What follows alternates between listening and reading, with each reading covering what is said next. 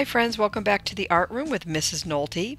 Today we are going to be making clay cupcakes. Our cupcakes are going to be made using a pinch pot and coil construction. So let's get started. For today's materials, you're going to need a piece of clay, and I'm using kiln dried clay, but you could use air dried clay, a very straight edged cup or bowl, and some alphabet noodles, water, and a little stick or a toothbrush, something kind of pointy that you can scratch with. We're going to split our clay in half, and you want a ball about the size of your hand. And I'm going to use my palm of my hand and give it a little tap. I could also use the base of my hand to tap it, or the table, just to help round it out.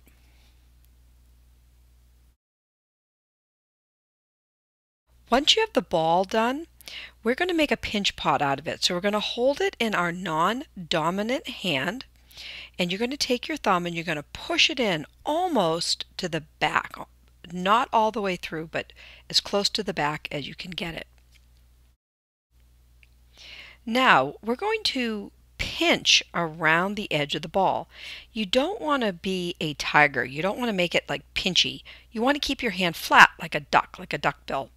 So I'm going to put my thumb back into the indent, and then I'm going to gently squeeze, keeping my fingers flat like a duck bill, and I'm going to slowly squeeze and turn.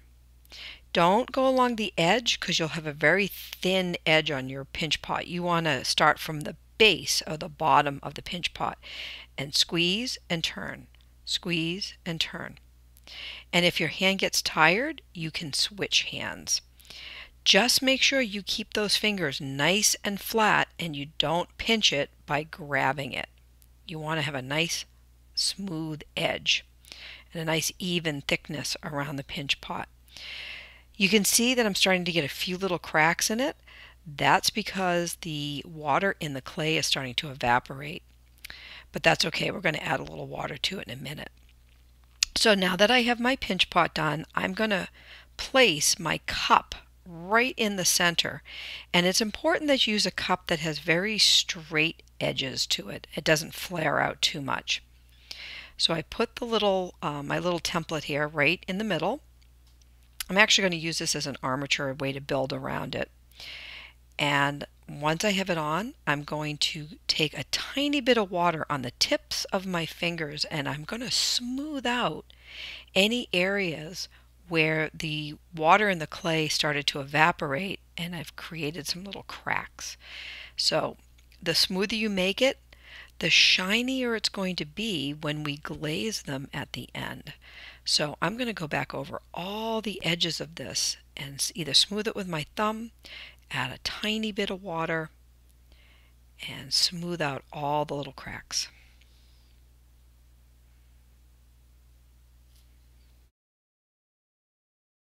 Now that I have my cupcake base pretty much done, I'm going to add some texture to the outside of the pinch pot. And I'm using a bamboo skewer. You could use a toothpick or a pencil, anything that you have. And I'm going to press it very gently into the clay. I'm actually not drawing into the clay because I don't want to break it so that when I pull the clay pot off it falls apart. I'm just making a very subtle, very light indent with the side of the bamboo skewer. And I'm going to try to make these lines kind of even all the way around.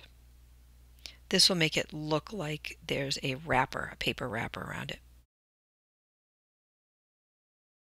So I want to be able to tell whose cupcake this belongs to. And one of the tricks that I've used for many years is I take dried alphabet noodles. This is the little noodles that they make alphabet soup out of. And I'm going to go through and I'm going to pick out the letters of my name so that I can indent them into the clay. And it's a lot easier using the alphabet noodles than trying to write my name with a stick. So I find my letters And I'm not going to take them out. Once I put them in the clay, I'm going to leave them. They'll burn up in the kiln. Now, if you're using air-dried clay, wait till the clay is dried and then they should pop out. So I'm going to flip it over and I'm going to put my name on the bottom of my cupcake. And I'm going to gently press my letters in.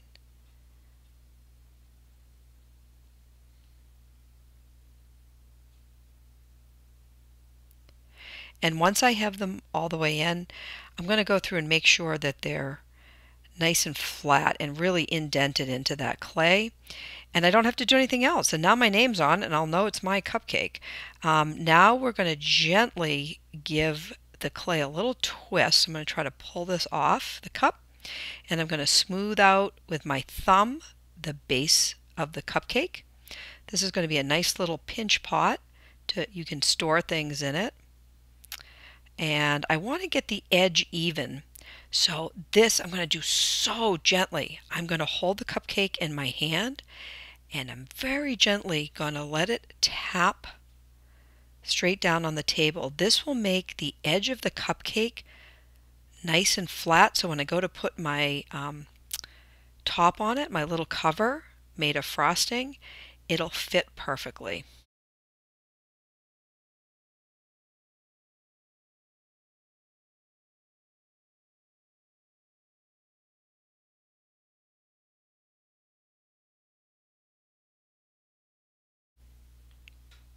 All right, everyone, nice job on your pinch pot cupcake.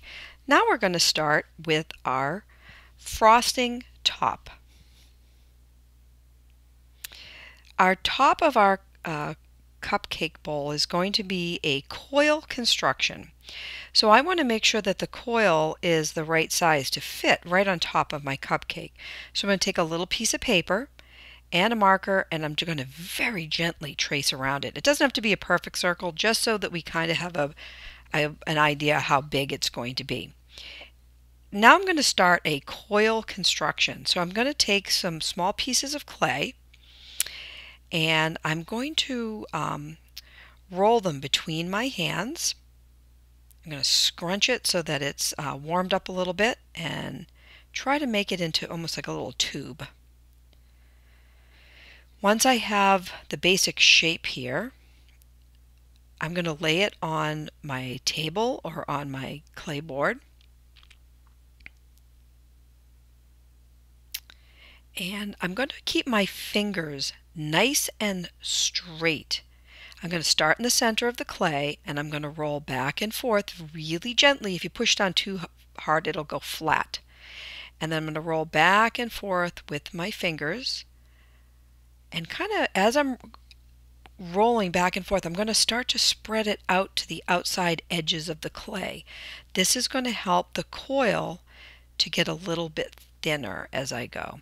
So I'm going to keep my hand flat and roll. Now I'm going to use my template and I'm going to do the first coil. I'm going to take a sharp pointy tool. You could use a toothbrush to do this. And we're going to need to score, which is to make little scratches or little holes in the clay. And then I'm going to add a little bit of slip. Now slip can be water or really watery clay. So I put some water in those holes and then I continued with the coil going around the inside of the coil. I'm going to make a spiral. So let's do the next little coil. Keep your fingers straight, start at the center of the clay and roll out to the sides. Keep your hands nice and flat and try not to push down too hard. If you push too hard, it'll flatten the clay. It'll be hard to roll. Very gentle. Start at the center and spread your hands apart as you go. Now, we've got to score it again. Poke the little holes. Add a little slip, which is our water. That's going to act like glue. And make sure you get the slip in the little holes. Make sure that water, you tap that water into the holes. I'm going to take my coil and I'm going to go around on the inside of the coil. I'm going to continue that spiral. Score it. Every time you do another row, you have to make sure you score it and you add some slip. If you don't add the water actually dissolves some of the clay, so it starts to act like glue, and it'll stick the two pieces of clay together so it doesn't fall apart. Yep, see, that fell apart. So I've got to kind of give it a little squeeze here.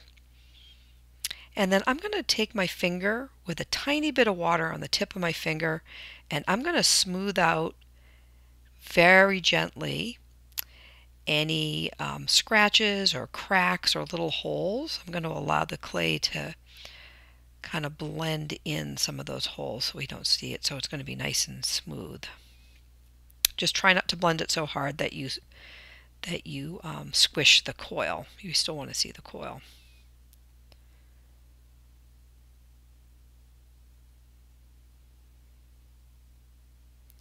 There we go. There's my little frosting top. Now I'm going to add a little cherry right in the middle there. So I'm going to make a little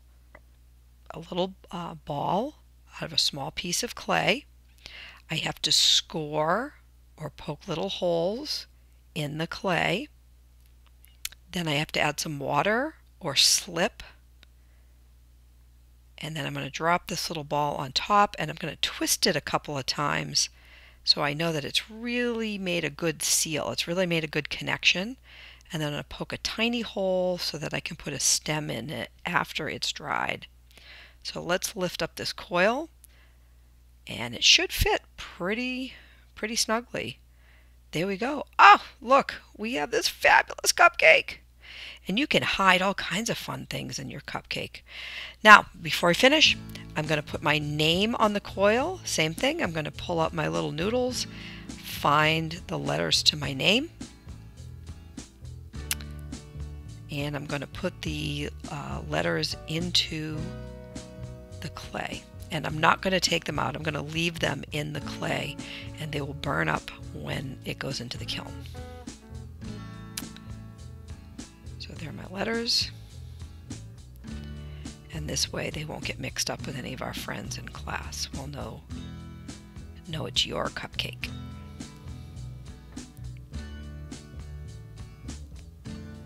Fantastic. Yay! Now it's going to dry. It's going to become bone dry. We'll put it in the kiln. We'll fire it. And in another week, we'll have a chance to paint our cupcakes. Boop. There we go. Nice job, everyone.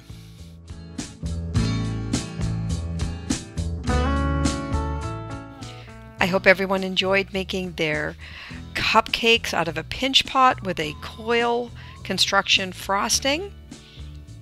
They're all finished. They're going to dry, and then we'll paint them next time. So I hope you enjoyed it. See you next time in the art room.